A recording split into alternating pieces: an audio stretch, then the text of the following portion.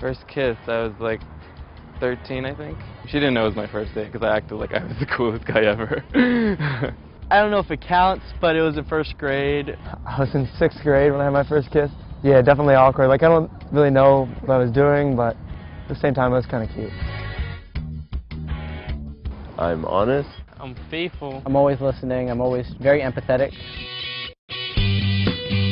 I'm more of a natural beauty kind of guy. Not too plastic surgery. I don't like a girl that tries to be someone else. The ultimate date playlist. Just feel good music.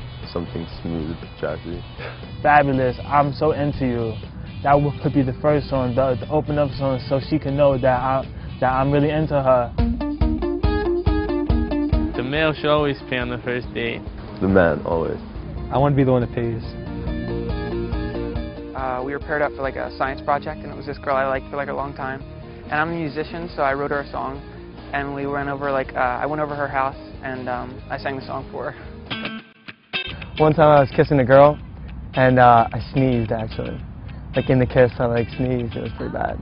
I was walking to meet her, and there was a flight of stairs, and she was at the bottom of them. And as I was going down the stairs, I slipped, and I kind of fell. So. Yeah, one time on a date, I called the girl by the wrong name, but I kept talking really fast after that to try to make her not notice it.